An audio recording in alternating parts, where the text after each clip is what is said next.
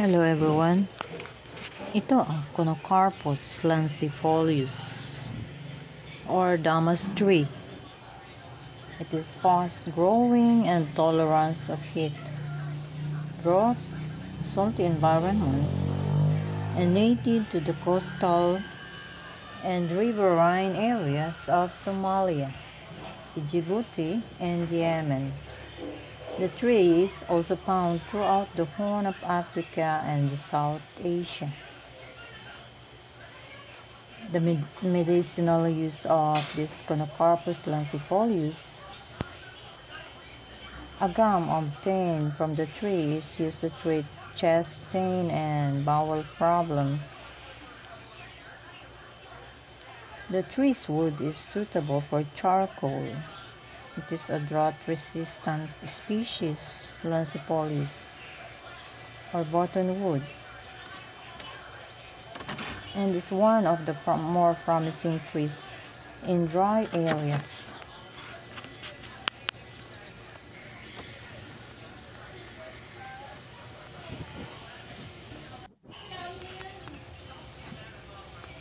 Ito ang CONOCARPUS lancifolius, green buttonwood.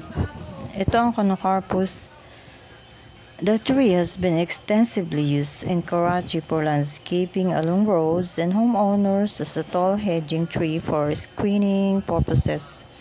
The tree thrives exceptionally well in the hot and dry climate of the city. The leaves of CONOCARPUS lancifolius have an anti-diabetic effect, while it damages the electric cables, water lines, and telephone lines. It also poses serious hazards to the public health and causes asthma and allergies. Experts fear that in the foreseeable future, CONOCARPUS will start releasing pollen and will cause pollen allergy. CONOCARPUS tree was introduced to Kuwait in 1988 for use.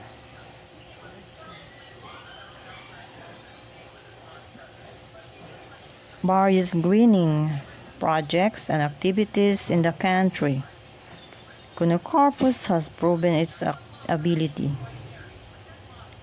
One of two species in genus CONOCARPUS is a tree in the family Combretaceae, native to the coastal riverine areas of Somalia. The tree has no common name. CONOCARPUS. It is an evergreen shrub or tree with a spreading crown. It can grow 20 meters. There are two forms of the trees, one of the green leaves and one with the silvery leaves. The wood is harvested from the wild for fuels and tannins. The tree is also widely grown as an ornamental plant, a widespread species tolerant with a wide range of habitats. Its population is decreasing because of loss of habitat, but it is not considered to be at risk. It is classified as least concern in the IUCN Red List, threatened species. The bark contains tannins and has medicinal properties, probably as an astringent. It can be grown from the large cuttings. It has become a popular species in the United Arab Emirates, with it being used to desalinate the desert because of its salty taste water, where it is being used to and help to green the environment. The bark and leaves are source of tannins that can be also used for dyeing purposes or coloring. It is susceptible to dry wood, termites. The wood is used for fence, posts, and boat buildings because the texture is very fine.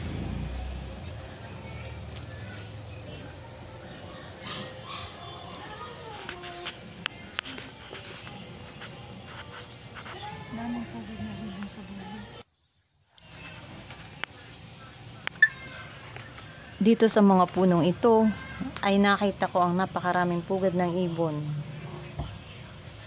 na hindi ko nakita sa Pilipinas. Sa isang puno lang napakarami. 10 to 20 na pugad ng ibon. Ganun siya karami. Kaya ang daming ibon sa paligid.